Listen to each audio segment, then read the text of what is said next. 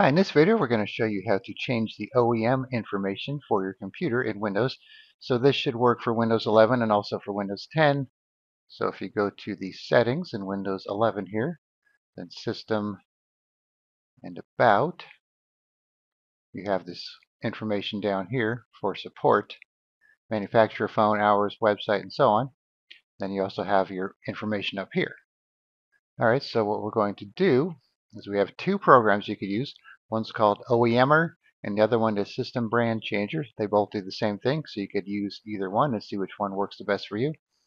So OEMer is just an executable. You download the zip file and extract it. That's all you have to do.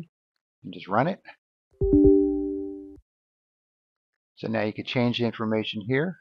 So let's say we have our company name. It has some default models here, but you could change it to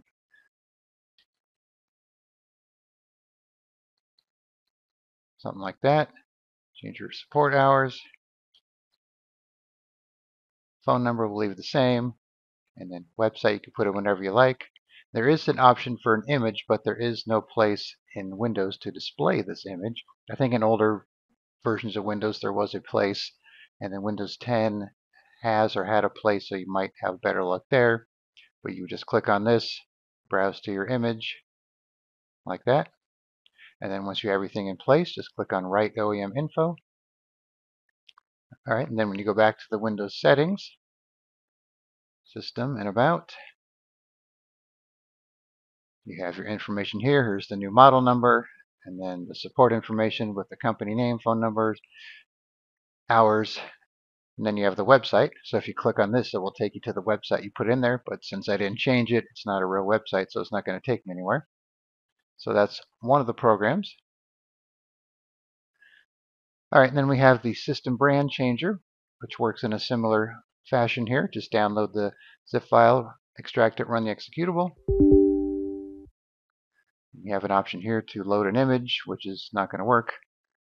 You could restore the default image, reset the settings, save the image, restart Explorer, go right to the system properties, or apply the selected image. And we have this here, which you're not going to be able to use unless you want to check out this additional information, so you could probably skip this tab. Then we have the OEM information here. So let's say we change this to model 300, change the hours from 8 to 6, like so. Then you could back it up, restore it, delete it, and apply it. And we have some options here too for the logo resizer.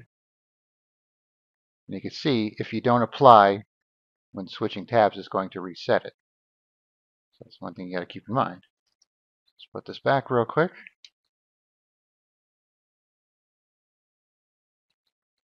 Click on apply. All right, so let's open the settings again. And now we have our model 300 there. You can also see that under system,